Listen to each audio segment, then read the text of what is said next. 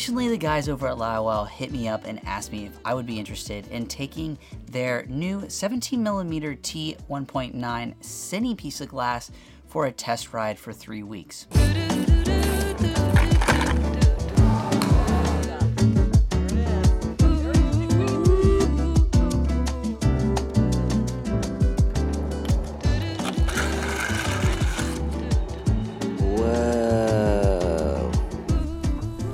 So if there's anything that I want to do when it comes to this Laowa 17mm t1.9 is to give you guys a real life example of how it's going to function out in the real world.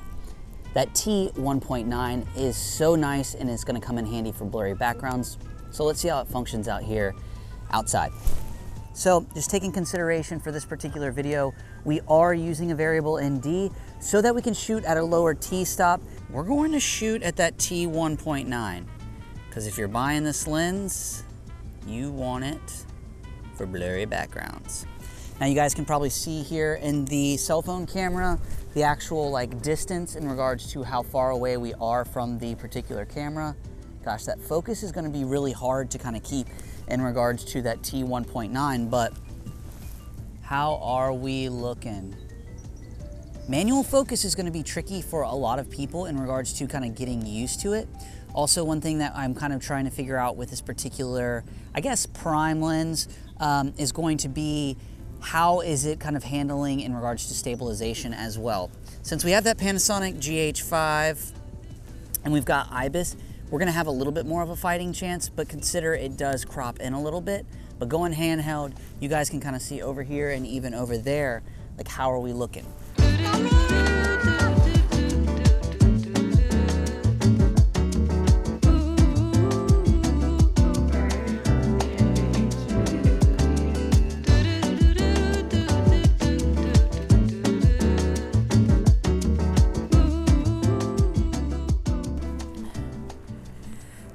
Okay, so now that you guys have gotten a chance to see some footage, walking around, things like that, let's have a little bit more of a conversation of, would this fit in your camera bag in regards to do you need it? As you guys can see, this piece of glass is so itty bitty. And I've got some full frame glass here, Canon's 50mm f1.8, the nifty 50 that everyone is so familiar with. And the reason that I bring that out is to show you guys, side by side, how big they are. And then also Canon staple 24-105 f4 compared to it.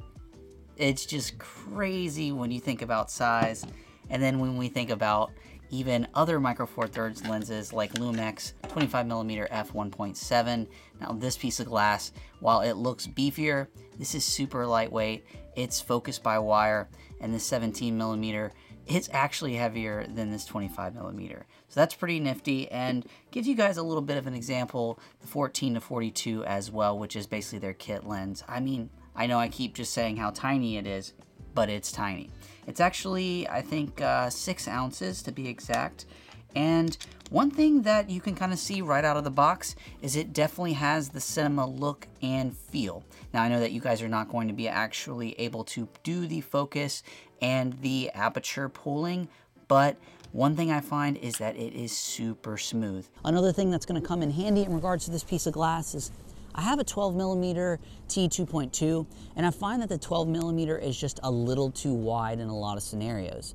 Now the 17mm, which is roughly the equivalent of like a 32mm on a full frame, which, side note, 35mm on a full frame, I really do like shooting 35 and 50. 24 sometimes gets too wide and makes the face kind of do some weird stuff. So that's where I'm saying this 17mm, roughly being a 32mm on a micro four thirds camera, is going to give you that roughly 35mm look that you get on a full frame. So the face is going to look really natural. All that's going to look great, and you're going to start get you're going to start entering some compression in the background. We can start get some nice blurrier, like, I mean, everybody wants the blurry bokeh backgrounds, and a lot of people talk about it. And if you start to get a tighter focal length, you're gonna get some more play with that. And if you really wanna see an awesome video about some serious focal lengths, go watch Make Arts Now, where he's using like a roughly 400mm, and just the backgrounds are just So for this final portion and giving my overall thoughts and opinions in regards to this particular piece of glass, I thought I would film this portion with the Laowa 17mm. Now, I was completely impressed with the footage out of this particular piece of glass. Also, with it being so compact, the focus pulling being nice, the T-stop being smooth, the actual metal itself just being nice and solid compared to something like this Lumex plastic focused by wire. It's just on a different planet than a particular piece of glass like this. Now, if you need autofocus, don't even look this way. But I will tell you this, if you can master the art of manual focus and get comfortable with it, when you get it, the footage will look oh so sweet.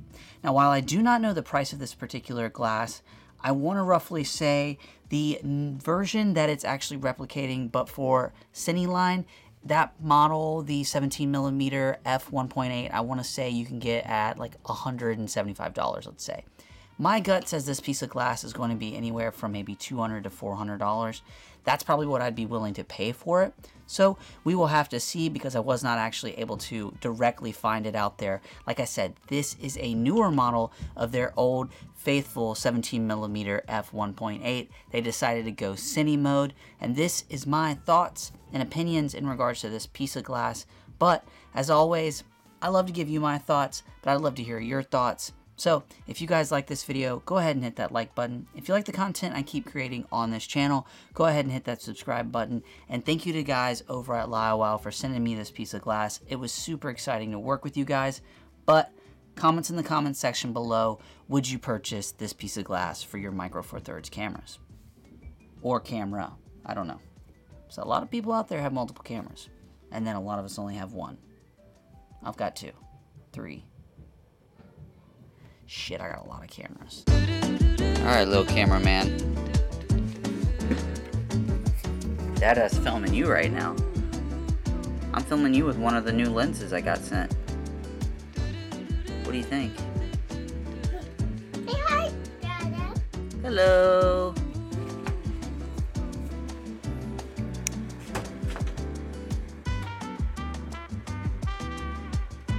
You out of here? Taking your camera with you? See ya.